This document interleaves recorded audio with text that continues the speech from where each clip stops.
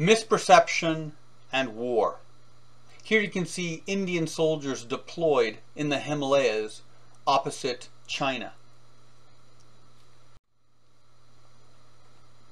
So the basis for misperceptions is the cognitive schema and cognitive dissonance. Both the reliance on oversimplified models of reality that may not be appropriate and the resistance to new concepts that may cause a contradiction within that schema and is therefore emotionally uncomfortable. I'm going to apply misperception hypotheses to Prime Minister of India, Jawaharlal Nehru, as he behaved prior and the lead up to the 1962 Sino-Indian War. There's a fair bit of published information about him, whereas there's far less information available on his adversary, Mao Zedong, the Chinese leader. The 1962 Sino-Indian War was a watershed in many ways. It defined the relationship between the two most populous countries in the world and current nuclear powers. This makes it in some sense an easy case. In effect, we expect misperceptions to occur here. So it's not a very powerful test case, but it's a useful case for illustrating the effects of misperception. So a bit of background history. In 1949, the Chinese Communist Revolution is complete, and the traditional territory of China is consolidated through military force by Beijing. On October 7th, 1950, 30,000 soldiers of the Chinese People's Liberation Army invade Tibet, one column of which moves through the Indian-claimed Aksai Chin along a trunk road. The Chinese quickly realized that to control Tibet, a province of theirs, without a railway and with very poor roads, they would need land then claimed by India. So you can see here a map produced in 1954 laying out China's claims for both territory and as a beneficiary of tribute from its neighbors. This is from Liu Peihan in his short history of China.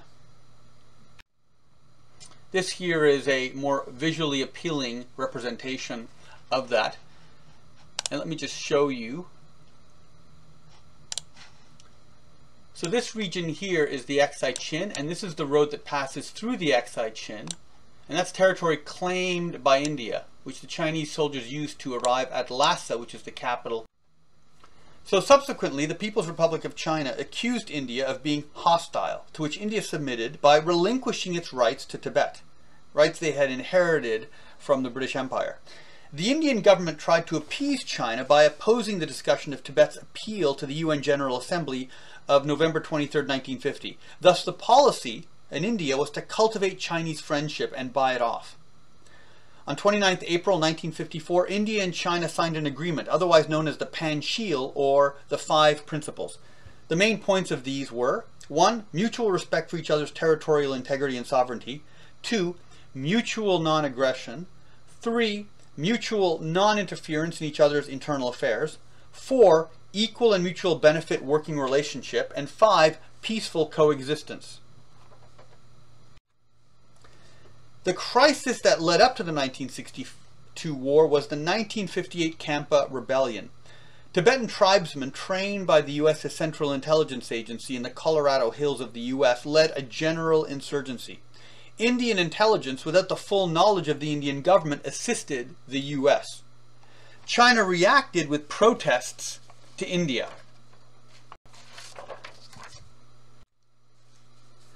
This then led to a series of disputes. The Kenzaman incident occurred on August 7, 1959. About 200 Chinese troops intruded into the Indian border in Kenzamane in the Kameng Frontier Division at east of Thagla Ridge, which, when challenged by the Indian patrol and asked to withdraw, the Chinese soldiers pushed the Indian party, consisting of 10 soldiers, to the bridge at Drongkung Samba. Then there was the Longju incident.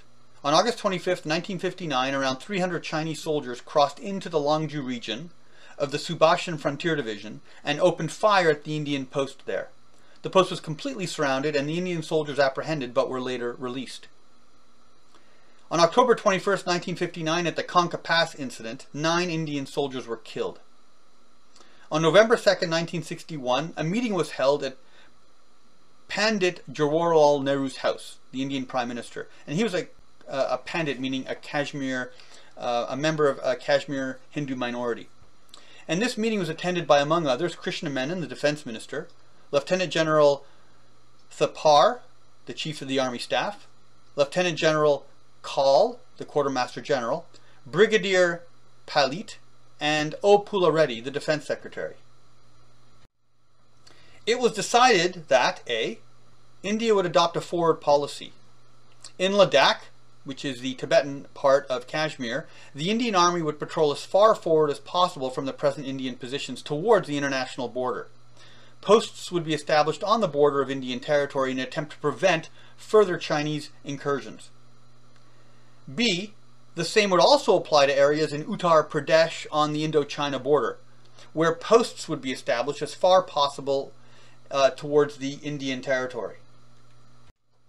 Now, Nehru believed that by placing a limited military force on the border, he would be signaling his intention to resolve the dispute peacefully with China. Chinese reaction to the forward posts was quite different.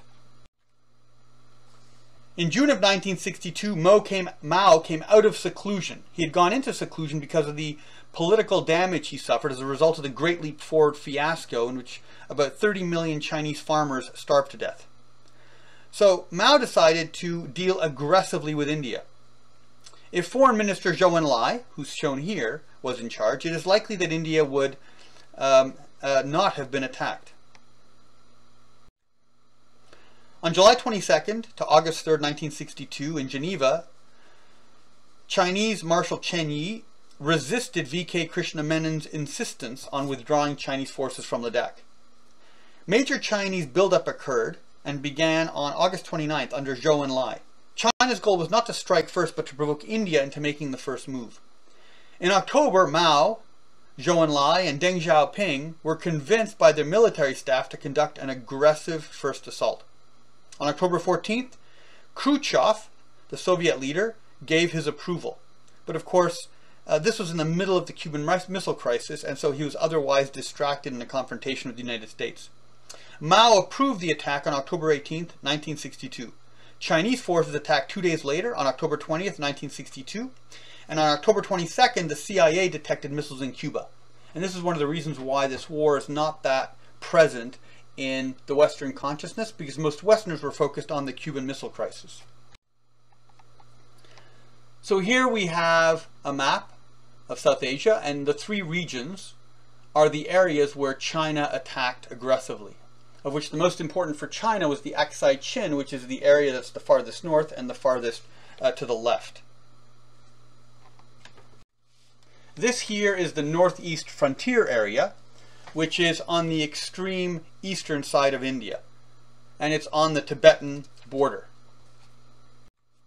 This is the Wolong front, which is the central area where China attacked, and it's sort of nestled in between Bhutan and Nepal. This is the Aksai Chin, which is the plateau in Tibet where Chinese soldiers passed through along on the Green Road. The red arrows indicate where the Chinese attacked, and the squared area, Chushul, is where the Indians resisted the Chinese attack. And here you can see Indian soldiers in the Aksai Chin. The 1962 war lasted from October 20th to November 21st and consisted of 3 brief attacks over October, a delay for logistical buildup, and then another 3 attacks in November. The attack took place in the Aksai Chin, the Wolong front, and the Nepha sector. Indian forces resisted the initial attacks in October. In November, during the second set of attacks, the pressure grew too great, and Indian forces began to withdraw, which then turned into a disorganized retreat. Chinese forces took a lot of prisoners and advanced into the Ganges Valley. In the Aksai Chin, the Chinese came up against organized Indian resistance at Chushul. In their only failed attack, they left about 500 dead on the field. On November 20th, China announced a unilateral ceasefire and withdrew from the Nepha and the Wolong front. Indian losses were 1,423 killed and many wounded, prisoners, and missing. PLA losses were probably less. The PLA claimed about 4,800 Indians killed and 3,900 captured in their 2007 publication listed in your notes. So Robert Jervis developed a theory of misperceptions, and what we're going to do here is apply the misperceptions to this case. Misperceptions are systematic misinterpretations of information. It's not simply a high rate of errors in decision making, but errors with a directional bias. Right? Otherwise, the positive and the negative errors would cancel each other out, like when you're trying to guess how many jelly beans there are in a jar. This behavior is irrational to the extent that people would term it so if they had complete information. So what were Nehru's worldview? When Mahatma Gandhi died shortly after Indian independence, the leadership in New Delhi was inherited by Nehru and Sardar Patel. Whereas Nehru was a Fabian socialist, an intellectual, an anti-imperialist, and had widespread support among the masses, Patel had the support of the wealthy, the bureaucracy, and the military. Patel had repeatedly warned Nehru of the danger posed by China to India. His premature death left Nehru in charge. Nehru held an idealized image of China. He made much of the alleged Chinese-Indian cultural affinity and the common colonial experience. He supposed the two people were bound by a common religion, Buddhism. In 1944, he wrote of the commerce of scholars during the Buddhist period. Typically also of Asian intellectuals, he sought to identify in a common colonial experience. And here's a quote from him. Quote, "After being cut off from each other for many centuries, India and China were brought by some strange fate under the influence of the British East India Company. India had to endure this for long. But in China the contact was brief. But even so it brought opium and war." Close quotes. Nehru was intrigued by the awesome spectacle of China on the move. His admiration for this phenomenon made it difficult for him to see the immediate threat to India. Nehru said before the Lok Sabha, the Indian parliament, quote, "Now we must realize that this revolution that came to China is the biggest thing that has taken place in the world at present. In a period of only a few years, a country the size of China has moved and arisen from slumber, and for the first time in several hundred years of history, China now has a strong central government." Close quote. Nehru's foreign policy was designed to ensure world peace and thereby permit India to develop economically without interference or involvement in war. Nehru believed that India could use the international forces of human morality to win favor for this cause. Nehru therefore wanted to enhance India's international prestige as a force for peace and for prestige's sake itself. The role of international arbitrator for peace also appealed to Nehru's ego. Nehru sought the Panchil, the five principles with China, both to appease China but also as an example of the cooperation for the rest of the world. He also chose to suppress Chinese violations of that agreement so that India's participation in the Geneva negotiations over the fate of Indochina would not be jeopardized. This also implied an emotional rejection of the Western world, which had so long been associated with colonialism, and instead an attraction for the utopian world of Fabian socialism, which made it difficult for Nehru to view the communist world objectively. Nehru was very critical of French and US support for the war in Indochina. His hostility to US increased when the US armed Pakistan in the 50s and 60s. To these ends, India had refrained from criticizing China over the occupation of Tibet, China's involvement in the Korean War, and China's clashes with Taiwan.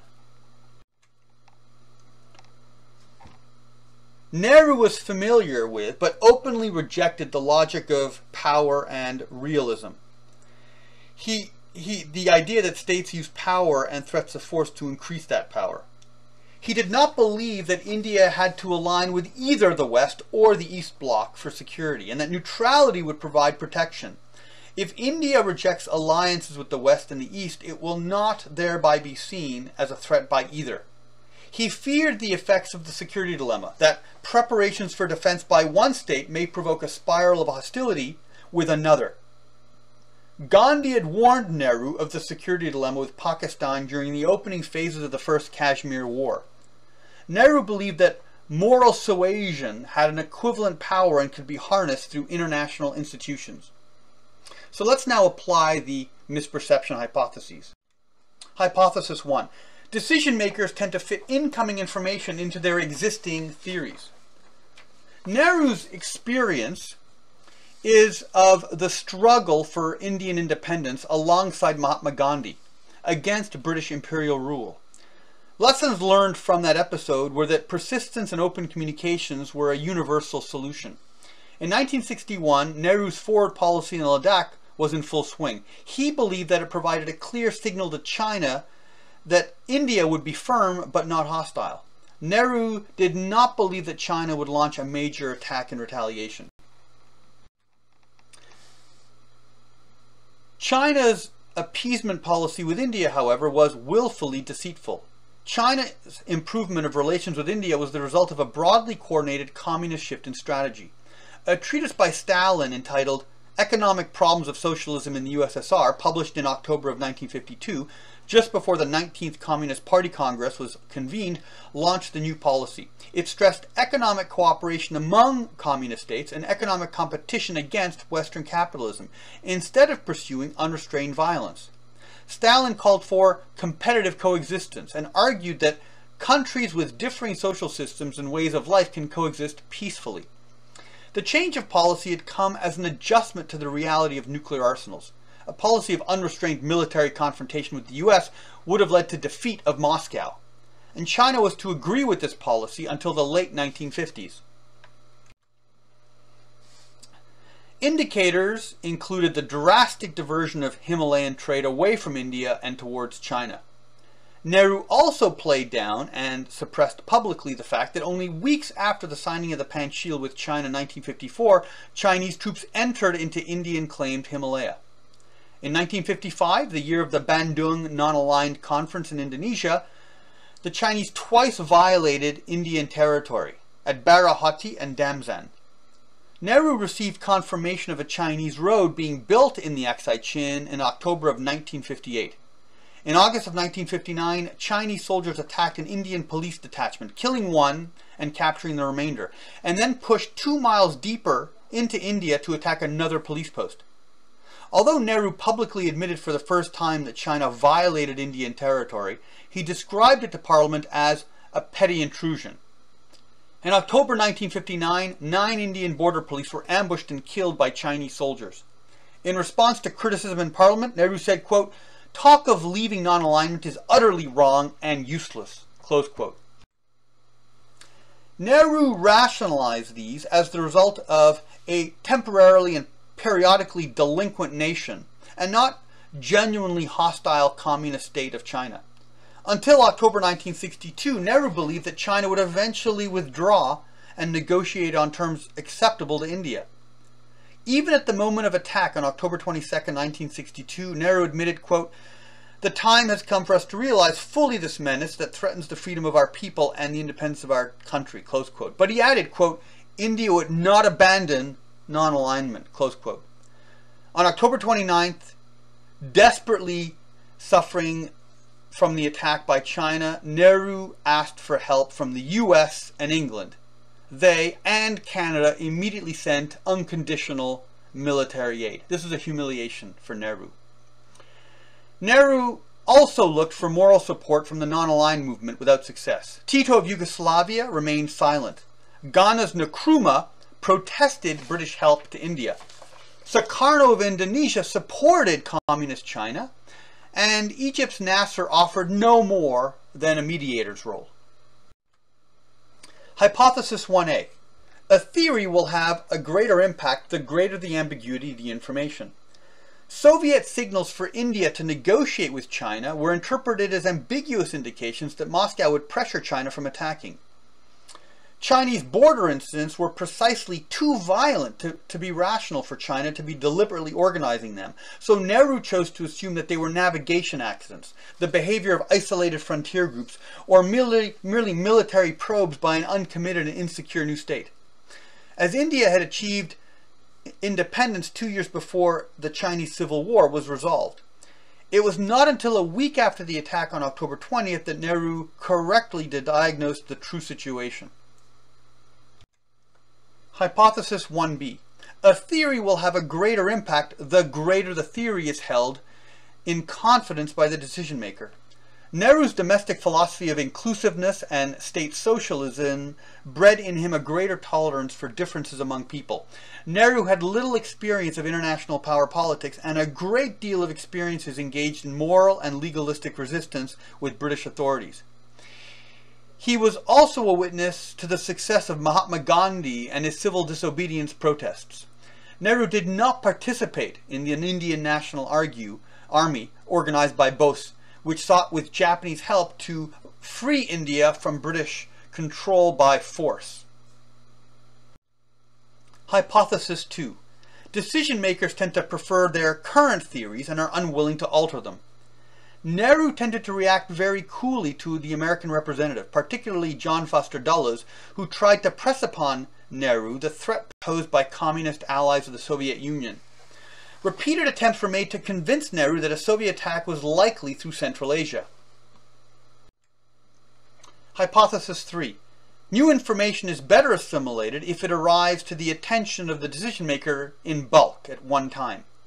India's diplomatic and intelligence community, who were tightly controlled by Nehru, did not make much effort to deduce China's likely course of action. It was not until a week into the Chinese attack that China's intentions were clear to Nehru. Hypothesis 4. Misperception is worst when there is a missing concept, and least when there is an unfilled concept. Nehru could not conceive of the fact that China, a fellow developing state whose primary goal was economic development, would attack India. Nehru had no concept of an aggressive and predatory former colonized state. Nehru also had no concept of the importance of deterrence, of using force to threaten punishment in order to preserve security. Nehru did have an unfilled concept, that of the benefits of alliance. It took Nehru little time to adapt and request such aid from the US. Hypothesis 5. Misunderstanding is likely if the two decision-making actors have different backgrounds. Nehru believed that negotiations and powerful solutions resolve disputes between states. This was based largely on his experience of the Indian independence movement. Mao and the Chinese communists had a much harsher experience. Fighting for the communist revolution was violent, costly, long, and required disciplined control from a doctrine of popular struggle. The Long March in 1935 had killed a great many of the revolutionaries, as did the subsequent conflicts with the Japanese and the nationalists. Mao believed that Nehru's India was a capitalist ally of the West, particularly given his zero-sum understanding of the world as divided between the East and the West bloc. Hypothesis 6. When people spend time on a plan, they believe their message will be clear. Nehru's foreign policy consistently revolved around non-alignment. India would help organize a third coalition rejecting both the communist and the Western influence. However, Nehru did not realize that for China, India was significantly less relevant than the threat from the US. The occupation of Japan, obtaining nuclear secrets from the Soviet Union, and the existence of Taiwan. Beijing did not give enough notice to interpret Indian actions and statements. Hypothesis 7. Decision makers do not realize that their message does not work because actions and their signals often don't work out as intended. Nehru's public statements were inconsistent with his political and military actions. In 1961, Nehru ordered the Indian Army to invade and secure the former colony, the Portuguese Goa. Nehru viewed it as an act of anti-imperialism. However, globally it was viewed as territorial aggrandizement. On October 11, 1962, faced with Lieutenant General B.N. Call's alarming report, Nehru decided neither to build up Indian strength in order to attack Chinese positions, nor to retreat. The next day he said at the airport en route to Sri Lanka, quote, "Our instructions are to free our territory," close quote. China's interpretation of India was that of a paper tiger. Basically, a major public behavior that they're a threat, basically threatening China's influence over Tibet, but without the military force to back up their territorial claims.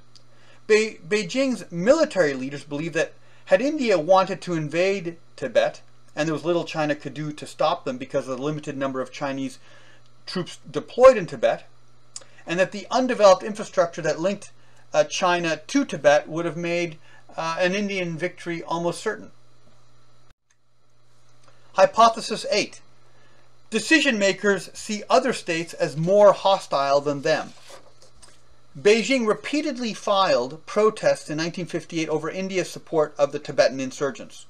Nehru did not share the Chinese concern over the 1958 Camper Rebellion in Tibet, and India's role in giving support for it by providing sanctuary to the Dalai Lama in 1959, who's depicted here in the center photograph. Nehru did not see that its support to the rebellion endangered China's control over not only Tibet, but Xinjiang and other Western Chinese states populated principally by separatist-minded minorities. Hypothesis 8a. Decision makers also believe that their choices are caused by circumstances, and that therefore they are compelled, whereas the choice of their adversaries are planned and according to choice. This is the fundamental attribution error we spoke in the previous lecture about. Nehru certainly believed that the choices he made for India's foreign policy were compelled by India's need for economic development. More specifically, his forward policy was simply reacting to China's transgressions. However, the second part of the hypothesis is falsified. Nehru believed that the incidents in the Himalayas were not part of any long-term plan from Beijing, and that while the Chinese were not compelled to cause them, they were an understandable byproduct of the nature of the confusing geography of the Himalayan frontier. Hypothesis 9. Decision makers tend to see the behavior of others as more organized than is actually the case. Nehru did exaggerate the extent to which China and the Soviet Union linked their policies, and thereby was in error when he assumed that the Soviets were in a position to restrain Beijing. However, this hypothesis seems to be falsified by the evidence. Nehru actually saw the Chinese as significantly less organized than they actually were, especially in terms of the communist policy of peaceful coexistence then adopted by both Beijing and Moscow to deceive the West.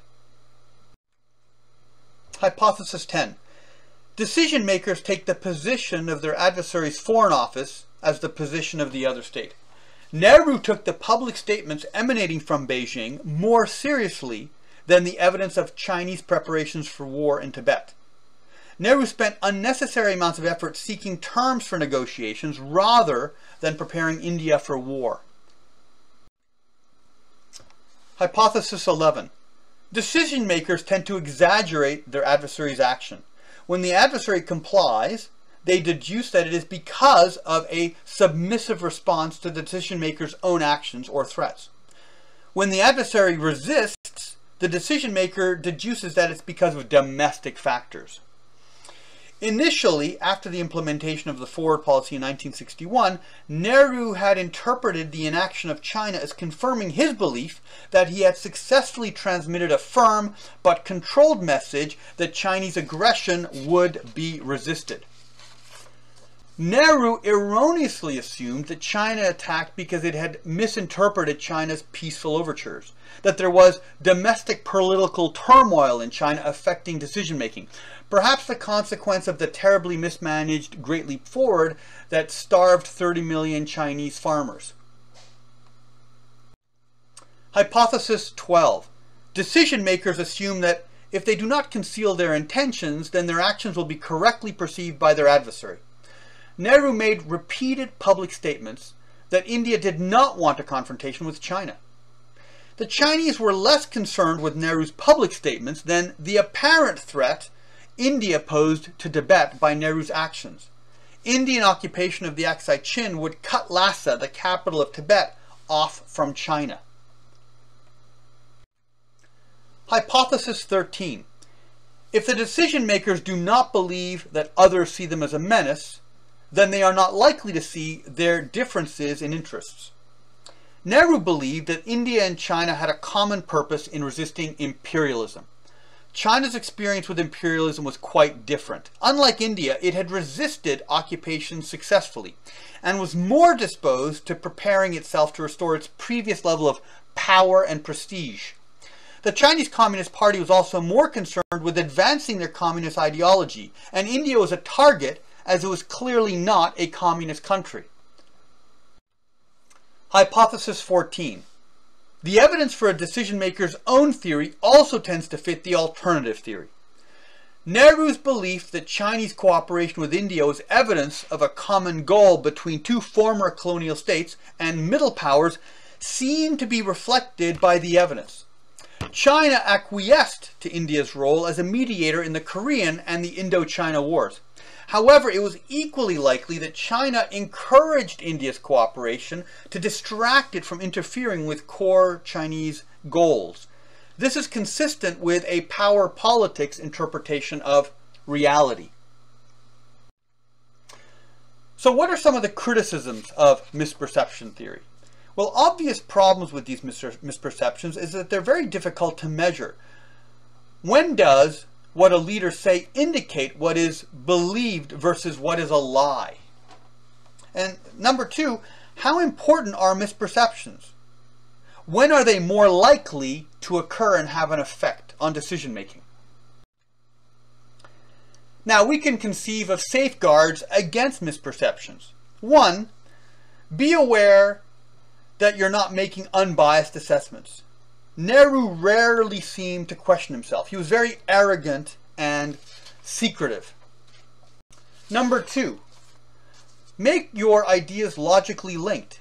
Nehru's logic was clear, but he was understandably engaged in wishful thinking about China's behavior, and this was compounded by a great deal of uncertainty. Make your propositions explicit. Separate your identity from the assessment. Don't allow what you want to bias your analysis. Number five, encourage devil's advocacy. Look at material from different angles. With the death of Sardar Patel, this was difficult for Nehru. India's policy shifted to the left. Now there's a problem. All of these recommendations have time costs. They divert resources. They increase dissension. Particularly in the event of a crisis or a dispute, the decision maker may not have the luxury of the time to implement these safeguards. The consequences of the 1962 Sino-Indian War were significant. The shock of the war was largely responsible for Nehru's death 3 years later. The war led India into a massive military buildup, a closer security relationship with the Soviet Union, an arms race with Pakistan that led directly into the 1965 and 1971 wars, and the initiation of India's and Pakistan and then India's nuclear weapons program. Nehru's daughter, the future Indian Prime Minister Indira Gandhi, never made the mistake of her father by neglecting the importance of power.